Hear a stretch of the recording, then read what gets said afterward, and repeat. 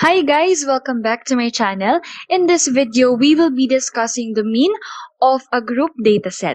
Without further ado, let's get this lesson started. Mean, as previously defined, is the average, and it is symbolized by x bar for sample and the Greek letter mu for population. It is also labeled as the most reliable measure of central tendency because it considers all the data in the dataset.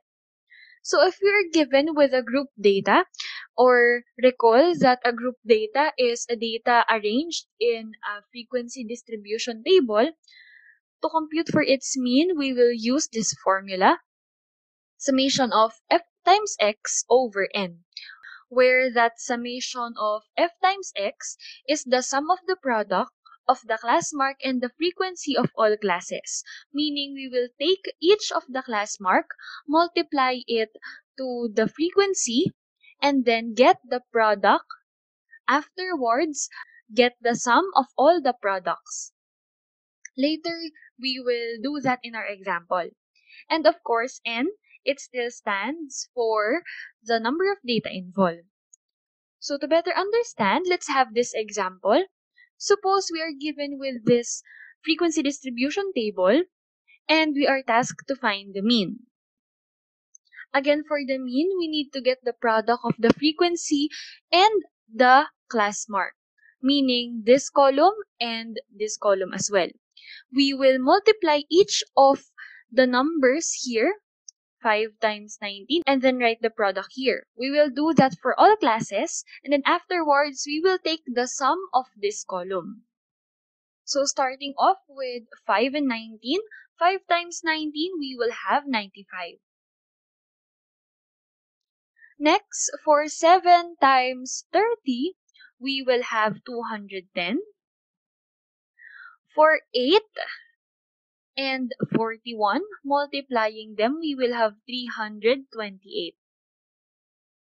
Next, for 6 and 52, multiplying them, we will have a product of 312. Next, 63 and 3, multiplying them, we have 189. And finally, we have 1 times 74 is 74.